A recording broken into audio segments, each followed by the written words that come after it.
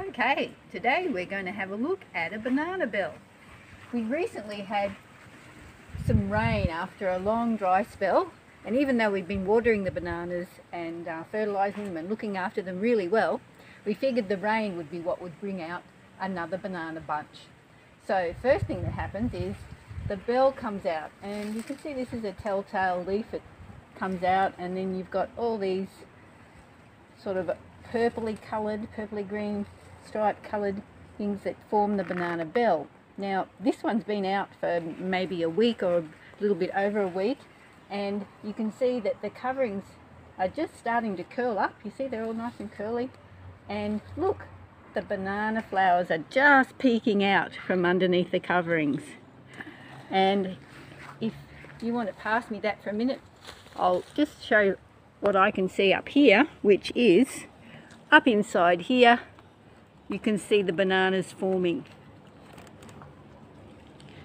So I'll give you that back now, and it's really interesting to see how it all happens. So we thought over the next few days, while these bananas are actually coming out of the bell, we can actually take some videos and then show you what's been happening with it. Now the banana flowers themselves, oh well, slight mishap, the cameraman turned it off, but now we're back.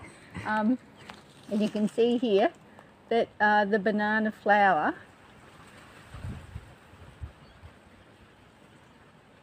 and they're quite attractive. They're we have seen our little native bees in them, and also we have actually tasted the nectar ourselves, and it's nice and sweet.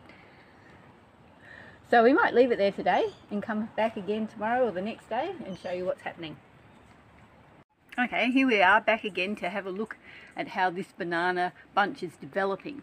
So the first thing we're going to do is see how these have curled up and opening up to show the bananas, the hands actually coming out from underneath the bell coverings.